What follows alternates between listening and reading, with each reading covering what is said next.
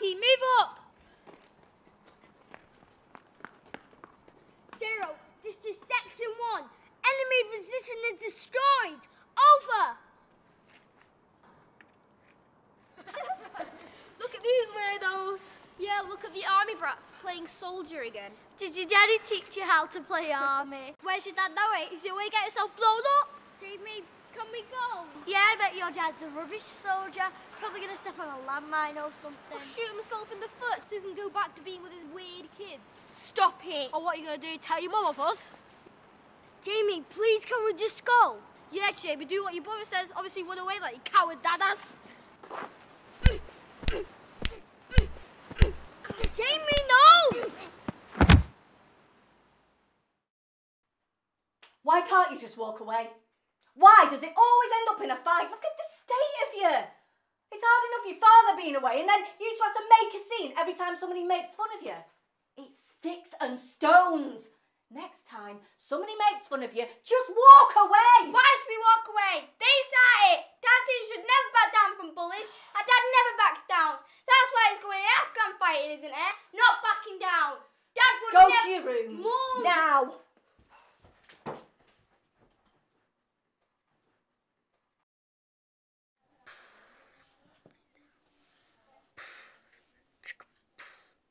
Captain, move forward.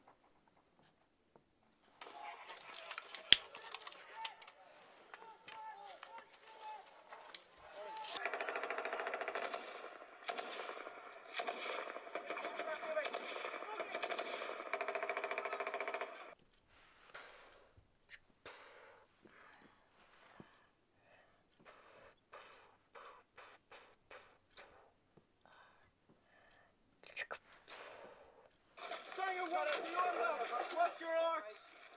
Get down. Get down there, 451 kid.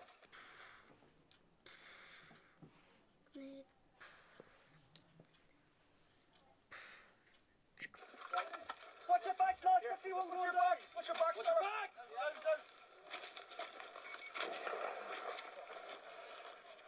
Watch the fall out there, boys.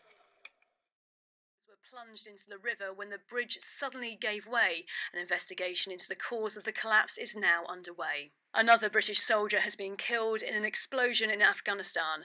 The incident happened during a patrol in the Helmand province, where the UK forces have seen some of the fiercest fighting of the conflict. The MOD has released no details, but the soldier's family have been notified. And on a cheerier note, the south of the country was treated to a spectacular light show in the form of a wave of shooting stars.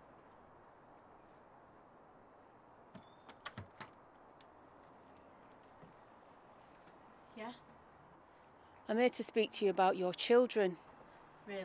Yeah, really. I want to see that they get what they deserve for doing what they have to my son. Get what they deserve. Look what they've done to my son. I want them dealt with. Now, I know you're an army family, but I don't care how untouchable you think you are. That is no excuse for your kids to go around terrorising the normal children.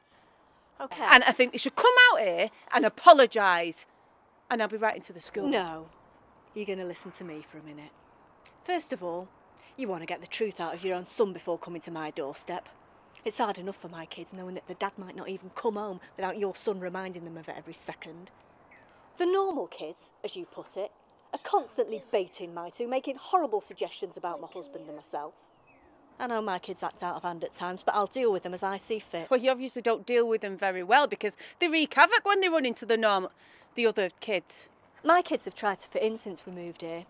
It's children like your son who've made that impossible. We bought a house here off camp so they could get what you call a normal life. But how can it be normal when they're being picked on every other day? And you talk about how untouchable we think we are. You ever think about how untouchable we feel, knowing that my husband, their dad, might not even come home? Now I suggest you get off my doorstep. Come on.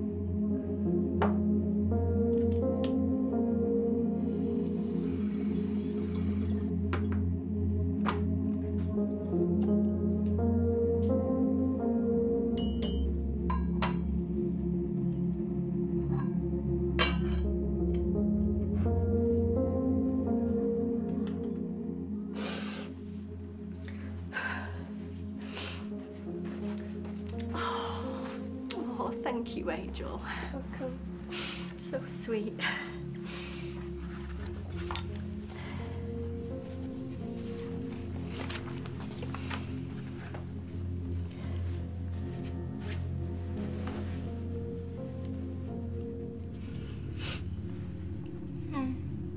Yeah. When's Dad coming home? Oh, soon, darling.